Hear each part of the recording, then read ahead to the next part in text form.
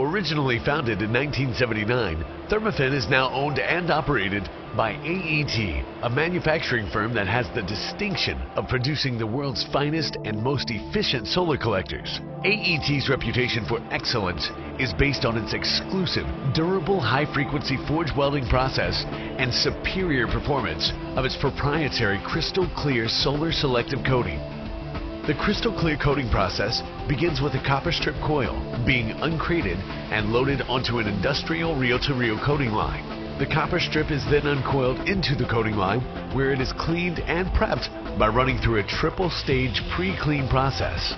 Stage 1 is a D-Smut immersion solution that is an alkaline cleaning agent. Stage 2 is a galvanic electro-clean solution, making use of anodic cleaning procedures. Stage 3 is an immersion acid activator solution that allows the subsequent coating, crystal clear, to adhere to the copper strip. Once the copper is cleaned to plating quality, the crystal clear coating process begins to produce a bimetallic alloy absorption layer. The coated copper strip is then rinsed and dried, enabling the crystal clear coating to accept an encapsulant layer for protection and enhancement. The encapsulant layer is a ductile quartz sol gel solution deposited at room temperature. This encapsulant protects the selective absorption layer and further enhances the crystal clear absorption performance by as much as 3% over the bandwidth of 200 to 2500 nm. The coated copper strip then travels through a series of infrared heaters to dry, densify, and cure the product. The final process is analyzing and recoiling the coated product. Product analysis takes place via an online fiber optic spectrometer that provides real-time absorption data as the coated copper strip passes into the recoiler. The spectrometer analysis enables the operator ease in changing the line speed, plating amperage, or chemical bath additions. Once the copper strip is coated and removed from the plating line, it's then placed on the computer-operated inspection station that realigns or indexes the coil for the subsequent welding operation. During this time, the coated copper strip is physically and visually inspected for any defects in the coating. If a defect is found, it is manually cut out and the realignment process is resumed. The material is quarantined for a 48-hour curing period prior to welding. After the material is cured, the coated coil moves to the solid-state high-frequency forge welder. This piece of equipment was designed during the growth period of the American solar energy industry. The Therma-Tool fin tube welding system operates under the trade name Thermafin and is unequaled in speed and reliability. This piece of equipment has recently been updated by AET from a vacuum tube welder running at 60% efficiency to a solid-state welder running at 78% efficiency, allowing for a smaller carbon footprint on the environment.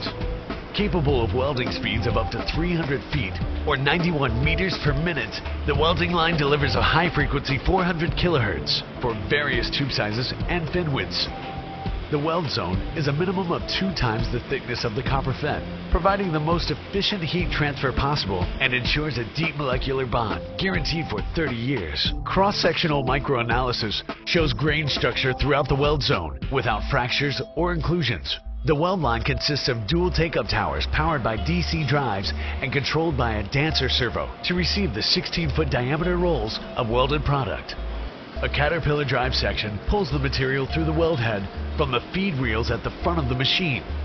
Straightening and shaping rolls precondition the tube for welding, while a set of reversing rolls apply proper tension to the fin. Power to the material is provided through the overhead conduit, which is encased in an aluminum guideway. The contacts are sacrificial, made of 95% silver and 5% alloy. Controls for the welder are solid-state inverters using power MOSFET switches. The 16-foot reels take up the welded material, and each reel holds up to 3,300 feet of welded fin tube, which is equal to 42 4x8 feet collectors in 11 minutes. The full reels are then moved from the twin receiving tower to the twin feed cut to length tower, CTL. This line requires a minimum of 2 skilled workers to operate. The CTL begins with the receiving tower, which uses AC drives and a feed switch, which controls a material payout to the line. First, the tube is straightened. The tube is then rolled to the center of the fin, and the fin is then corrugated to allow for increased surface area. This line also uses a Caterpillar drive. to pull the material through a set of straightening rolls and feed it to the cutting and end forming sections of the line. The line is controlled by an Allen Bradley PLC controller. The material is fed through creating a hub sequence that allows pressure on the fin tube to ensure that it reaches the end stop, which sets the desired length. The reed switch activates the control sequence. The drive is slowed to half speed, and while the hump section is in motion, and by timing, the cut sequence is activated. The saw cuts the material, which then activates the lateral feed sequence, where the material is released and moved into the next index station. In the lateral section, the dual end treatments are performed. They are the crop station, which cuts back the copper from the end of the part, and the skiving station, which removes the material from the end of the tube and re-rounds it. The material is then conveyed to the unload station, where the visual QC takes place and the final product is prepared for crating and shipping. The CTL, when set up, can produce up to 50 feet per minute or 300 absorber plates per shift.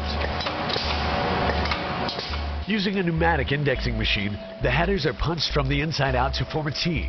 The holes are punched from one end to the other, moving along the tube at equal spaces. Punched headers are then placed in the brazing rack, which is set up to the desired absorber plate length.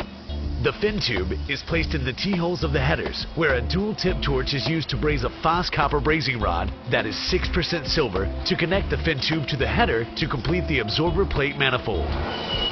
Once completed, the absorber plate goes to a pressure check table. The plate is placed on the rack, the headers are clamped, and then it's immersed in water under pressure. The air valves are opened to release air inside the absorber, while it's checked for leaks. Should air bubbles be present, the absorber is raised out of the water and any leaks are repaired. Again, the absorber is immersed in the water and goes through the same checking process to ensure the integrity of the absorber plate. Thermafin, world-class solar absorbers and fin tube, made in the USA.